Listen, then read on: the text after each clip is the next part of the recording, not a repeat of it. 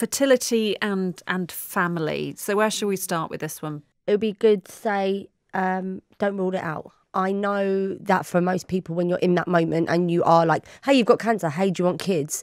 Even for you, Deb, you said in that moment, it's very quick and you have to think on your feet.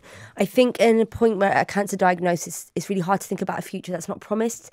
But sometimes maybe, you know, actually, I would recommend you do.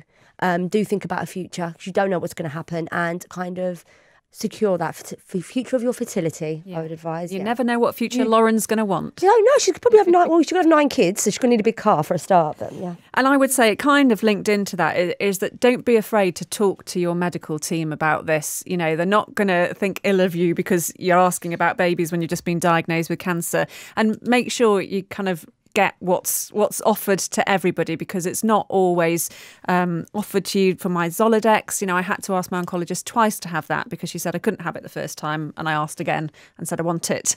So she gave it to me. So, you know, don't be afraid to ask about things like that, and you know, and to research it and be the master of your own fertility destiny.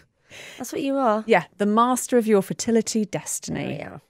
I think another thing is to bear in mind is managing side effects, because alongside your fertility treatment, whether, you know, chemo makes your hormones surge, and, like, you know, if you are going through medical menopause, that has its own set of symptoms and side effects, which I'm yet to be introduced to. But I think I'm already doing a lot of research into things that will help me to manage those side effects. So I think that's always a good tip, is just kind of preempt and manage that way. Yeah, be ready for it. Yeah. Moving on to family. So I've got a couple of tips for family.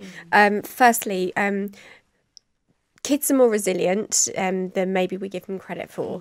I think I'm going to say do what you feel is right for your family in terms of how much you disclose to your children. For me, I've chosen to be very open with my children, and that sits correctly within my family.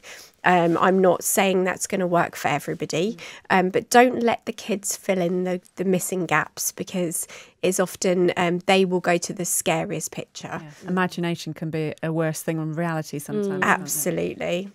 And then secondly, you know, I got a bit emotional, I think, on today's podcast.